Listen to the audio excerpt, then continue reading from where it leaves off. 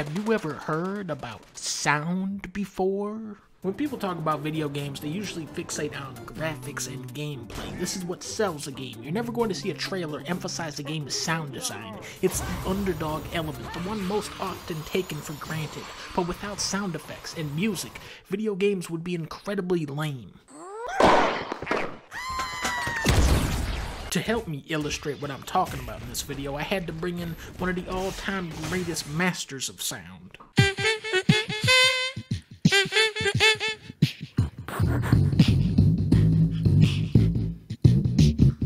Michael Winslow, Noisy Man in the house, y'all. What's up? Now, back in arcade times, video games would only have 6 or 7 sound effects. That's it. That is nothing. So you really had to make them count. Look at Pac-Man. Now with Pac-Man... Michael, this is like the serious part. Okay, don't come in yet. This isn't supposed to be the funny part yet. Okay, that's him powering down. Limitations, good. Early consoles like the NES only had 5 sound channels, right? And this is where the term mono sound originates. Mono being French for 5. Charmander, everybody knows Charmander. Michael Winslow, can you hit me with a Charmander growl? Charmander! Charmander! If Charmander was a real animal, it couldn't do its own voice better than Michael Winslow. But you know who sucks at doing Charmander? The original Game Boy. Now this console only had 4 sound channels, okay? Stereo sound. And this is why Charmander on the Game Boy sounds like this. That's it? Oh, wow. Your typical cartridge back then could only store around 400 kilobytes of data. Okay.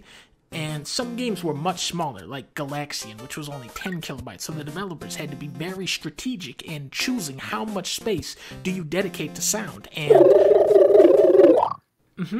And most of that space on any cartridge, most of that data, it just sounds like the ones Michael Winslow keeps making. Remember when they put out Titanfall 1, it was like 60 gigabytes, and then it turned out that was just 55 gigabytes of uncompressed audio files? In the modern age, sound is unbound by memory limits, as long as you only have 2 other games installed on your PS5. It's no longer a technical dance, but instead a question of how far will a developer go to make their game sound great.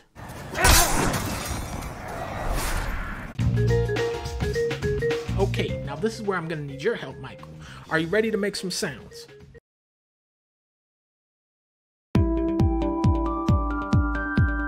As video games become more atmospheric, they've also become quieter, more nuanced, and more serene.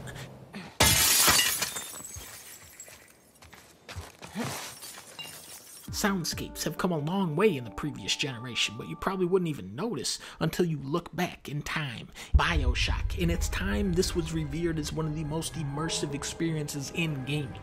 When you think BioShock, you think destitute, isolation, and then you play the game today. I do not remember BioShock being this loud. Sound design gets rough when the audio turns into a chaotic battle of sounds yelling over each other.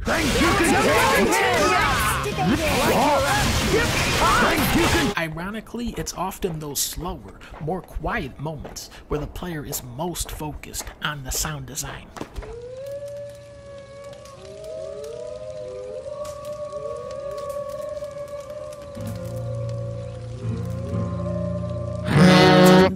Okay, it's back. Can you imagine playing Zelda without the iconic chest sound?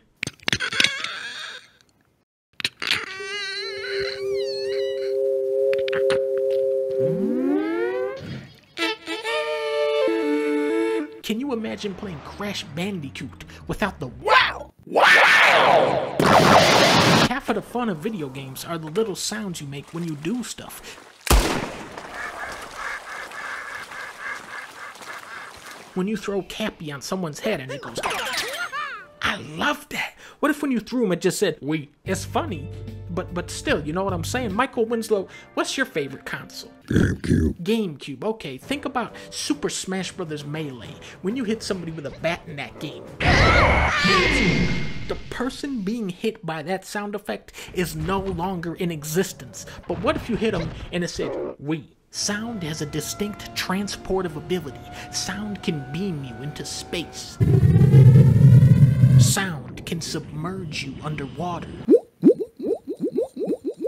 In modern gaming, the player encounters so many sounds at such a constant rate that you probably don't even process a fraction of it. The last video game I did was like 3 altogether with the tracks and everything else. I could have been about 3,069 and change numbers of tracks. 3,069 tracks. You know, it's not just people fighting, right?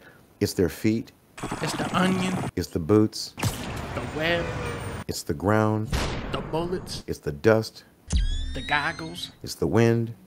Kangaroo. Don't forget the horses. Then I got to do the horses' hoofs. I'm gonna put all that in there. Real quick, I'm gonna show Michael Winslow a clip from Donkey Kong Country, and then he is going to break down every layer of sound that is happening.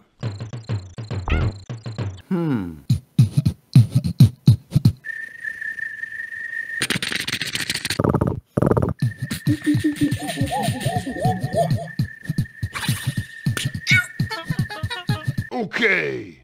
Music. Now I know you're gonna like this part, Michael. For the game Knack. Hey, Knack is back, Nope. baby. No, Michael. This is a serious part of the No, game. I got. No. I got an idea. I got it. Knack. Don't do the Knack song. We discussed this. His name is Knack. No. Thank you, Michael. So in the game Knack, you are like a cluster of rocks, and you have to. Okay. Knack is back. Yeah, that's right, baby. Knack back.